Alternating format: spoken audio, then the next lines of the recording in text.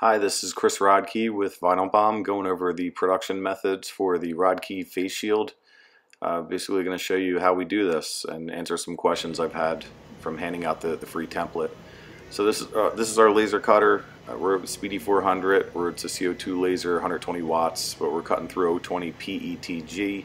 And we also use this for the polystyrene headband strips we glue the foam to.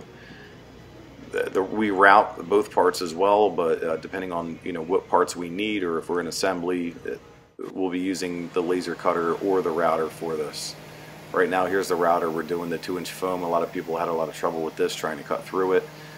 I'm using an oscillating blade. It's about 1.25 inches long to cut guides through, and then our guys are just following the guides with the alpha blade. It's an alpha 25mm blade they're using to finish the cut with. And if you do not have an oscillating tool, the alpha blade is the correct tool to use to try to cut it through in one shot. You can get about 4 inches of blade out. Here's Lozak right now. He's cutting it through the guide right now, just slicing it into blocks, and be the same method if you didn't have a guide. Here's Gustavo. We're using hot glue. You could use low temp or high temp. The high temp seems to bite better, but you have to be a little bit careful because the polystyrene at 020 is heat sensitive. So working out really good. And here's Andreas. He's our senior designer, project manager. Right now he's stripping back pre-mask front and back to get ready for the final assembly when we put the headpiece on there and the elastic gets cinched through the edges of the face shield. And here's Frank.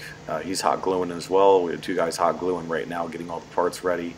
So he'll put a little strip on there back and forth, and he's got the foam block lined up to the polystyrene, so he knows where to start and where to stop, so we don't have hot glue seeping out the edge of this. And you'll notice there is white foam and black foam. They're both the same thing. It's just a matter of what's available and what I can get my hands on. Here's Bernie. This is the elastic, and we're cutting that elastic on an angle, so it's a little easier to fish through the face shield and the polystyrene as opposed to it being square. So he's cutting on a little bit of an angle. That's a hot knife for rope. Found that at McMaster-Carr. It works really great for this. Now here I am. We're going to show you the final assembly of this.